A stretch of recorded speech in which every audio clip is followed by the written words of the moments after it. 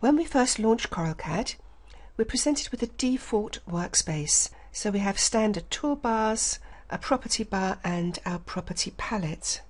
A palette differs from a property bar, for example, in the fact that a property bar will constantly change depending on which tool you happen to have chosen. A palette, on the other hand, remains open, docked on the side of the workspace, and can be accessed at any time.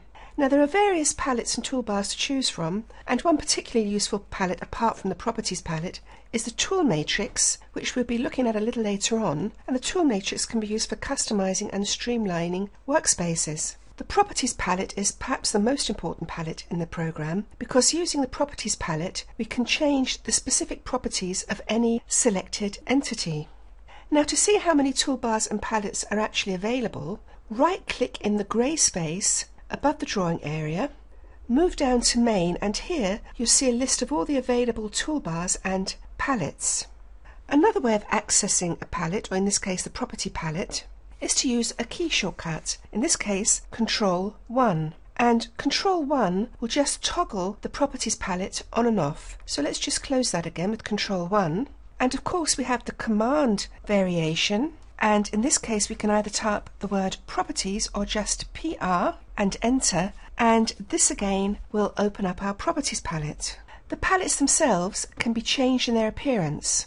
At the moment, all we're seeing next to the fields for entering values are icons. But if you're just getting started with a program, it's sometimes difficult to remember what these icons actually mean. So by right-clicking at the bottom of this palette, my setting at the moment is to display the icons only. I could also choose to display labels. And finally, and this is probably the most visual option of the three, I can display icons and labels. So if you're just starting with a program and you want to familiarize yourself with what the icons mean, then this is perhaps the best choice to take. Associated with each label is a field where a value can be modified or changed. However, it's not possible to change the values in fields that are highlighted in blue. Just to see quickly how the Property palette works, let's draw a line and change its properties using the Property palette. So I'm just going to type in line in my command window, choose a starting point and hit enter. Now I'm going to select the line because at the moment Property palette is telling me that I have no object selected. So I'm going to select the line, and now I can go down, for example, and change the colour of the line.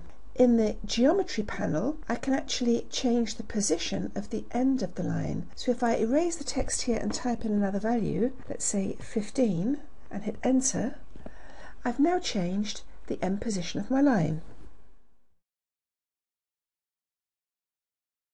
I've now drawn a second line, and you can see in the Properties palette that it's now telling me I have two lines. And because the properties of these two lines are not identical, under line colour we now have the word varies.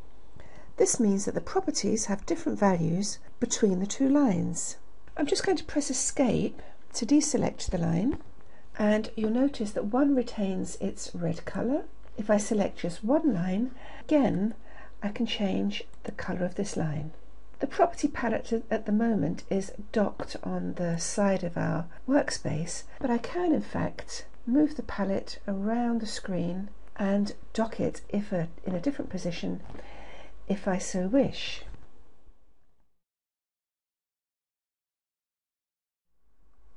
Finally, at the top of the Properties palette we have three icons. The first allows us to select additional entities.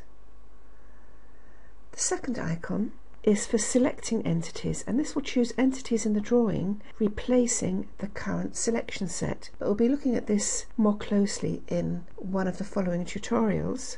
And the third icon that we have here is Smart Select, which will display a dialog box for selecting entities on the basis of their properties. For example, you can select all red lines or all switchbox symbols on an electrical layer. But again, we'll be looking at these properties a little more closely in future tutorial chapters.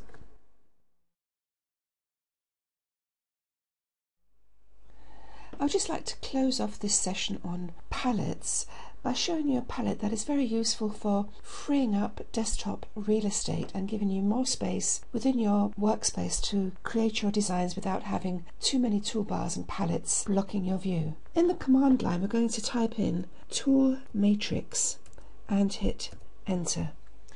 This opens up a window called the Tool Matrix window, which we can actually use as a container for our toolbars. Now at the moment my toolbars are immovable, and the reason for this is that the toolbars are locked in position. To unlock a toolbar, right click on a toolbar, go down to Lock Location and unclick or uncheck Docking Toolbars. You'll see that the toolbars now have handles at the top which I can use for dragging them into the tool matrix. So I'm just going to get my toolbars here and just drag these into the tool matrix, and I can now collapse this, and I've got a list of toolbars. Park this somewhere on my window and just open up the tool matrix as needed. And at the bottom of the tool matrix window is also a small collapsible set of arrows which gives me even more space for working in my drawing area. If I want to dock my tool matrix palette on the side of my screen, I can right click on the palette window, go down to Lock Location, and here we're going to choose Docking Toolbars. Just drag this across, and I now have my tool matrix docked on the side of my window.